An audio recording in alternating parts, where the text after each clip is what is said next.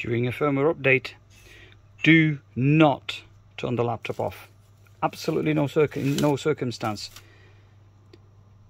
Updates like this, when Windows doing it automatically, make sure it's plugged into the mains, battery's charged above 50%, and do not hit the power off button.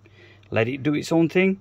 In a moment or two, couple of minutes, 5 minutes, however long it takes, it'll start, shut down, restart, shut down. It'll do its own business in accordance to the flash, the BIOS flash update process.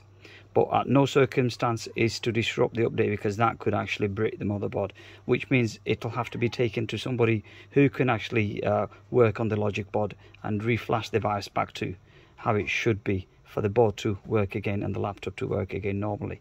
So it's a golden rule. Remember that. Peace.